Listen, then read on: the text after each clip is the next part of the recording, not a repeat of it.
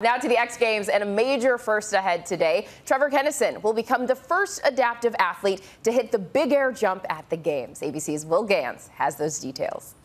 For someone who spends so much time in the snow, Trevor Kennison has built a reputation around his warmth. I would say I'm very, very positive and always smiling. Those two things are like huge and just like of my injury. Back in 2014, Trevor shattering 2 vertebrae in a snowboarding accident.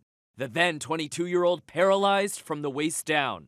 But the lifelong athlete refusing to let it slow him down. Within a year, Trevor was back on the slopes in his new sit ski. The more I kept skiing and skiing got better and better, that goal was obtainable. And now I'm here. Here at the X Games, and the goal, the big air jump. The goal is to, take it to the sweet spot and go like 80 feet, 90 feet on it, however big, that is. Trevor making history as the first adaptive athlete to make this jump. Anything is possible. And at the top of that hill, in those final moments before Trevor makes history, I close my eyes, I turn my outriggers like this, and I go, and then it just calms my breath, it calms my heart rate, just everything, it calms down.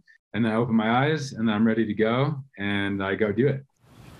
Trevor says he's grateful for everything that's led him to this point, accident included, because it means more opportunities for skiers and adaptive skiers that come after him. You can catch the X Games starting at 1 p.m.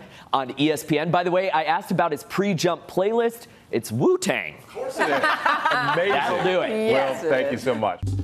Well, hey there, GMA fans. Robin Roberts here. Thanks for checking out our YouTube channel. Lots of great stuff here. So go on, click the subscribe button right over here to get more of awesome videos and content from GMA every day, anytime. We thank you for watching, and we'll see you in the morning on GMA.